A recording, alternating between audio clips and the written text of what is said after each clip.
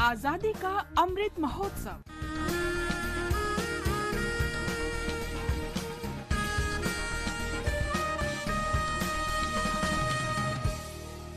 Azadi ka Safar with AIR News. Birth of a Nation. India's glorious freedom struggle is one of the greatest struggles the modern world has ever witnessed. AIR News brings you a glimpse of this struggle every day.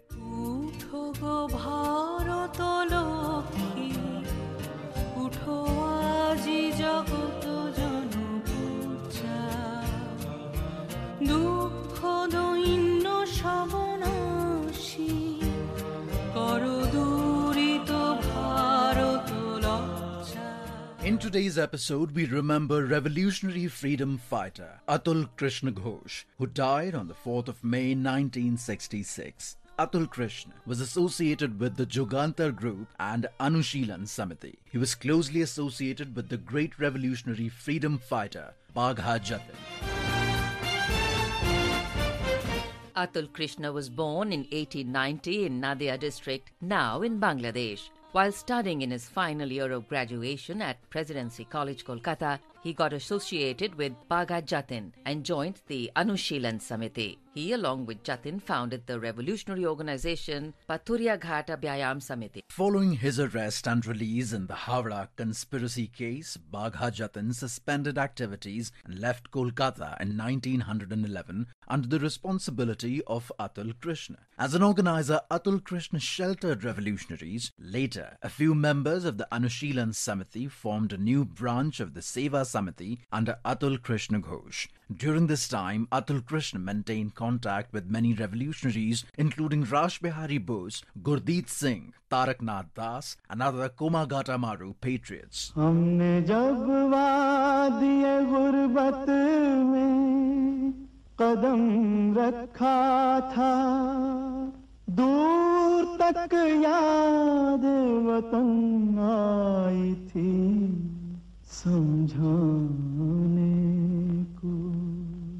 At the beginning of the First World War, Atul Krishna Ghosh and Bagha Jatin tried to obtain weapons in Germany and launch a revolution against British rule. However, the British authorities became aware of the situation and attacked Balasore, where the weapons were to be delivered. Bagha Jatin was martyred during the operation. The death of Bagha Jatin left Atul Krishna shattered. He was arrested in 1924 and released after 2 years. Atul Krishna passed away on the 4th of May 1966. We salute this great Indian.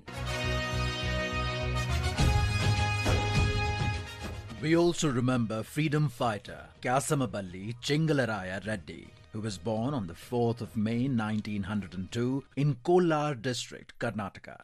Reddy is recognized for his role in replacing the Maharaja's rule with a stable government in the princely state of Mysore. After independence, Reddy became the first chief minister of the Mysore state. The state was considerably enlarged in 1956 when it became a linguistically homogeneous Kannada-speaking state within the Union of India and was subsequently renamed as the state of Karnataka. Reddy was a revolutionary from a very young age. He founded the Prajapaksha after graduating from law school in 1930. The party's main aim was to install a stable government in the princely state of Mysore and support the cause of farmers. The organization soon joined forces with the Prajamitra Mandali and united as the Praja Samyukta Paksha or Mysore People's Federation in 1934.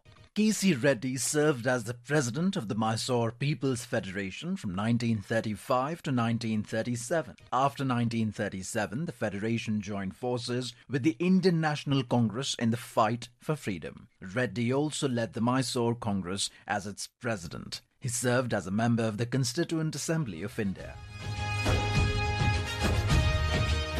After the independence of India in 1947, Reddy was at the forefront of the Mysore Chalo movement, seeking a responsible state government in Mysore state, and went on to become the first chief minister of the state. This is All India Radio, Bangalore and Bhadravati. Sri K.C. Reddy speaks on Gandhiji and independence.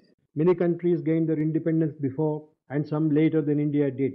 But what is remarkable about Indian independence is that it was achieved by non-violent means instead of resorting to violence. This aspect of Indian independence will ever be enshrined in the temple of history as unique and deserving of homage and adoration. After his term as Chief Minister, he was elected to be a member of the Mysore Legislative Assembly in 1952. Subsequently, he served as a member of the Rajya Sabha from 1952 to 1957 and as a member of the Lok Sabha representing Kolar from 1957 to 1962. Reddy also served as the governor of Madhya Pradesh from 1965 to 1971. Till his death in 1976, Reddy continued to serve the people.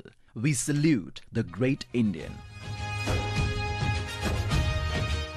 And that brings us to the end of this episode of Azadi Ka Safar with AIR News. See you in the next episode tomorrow.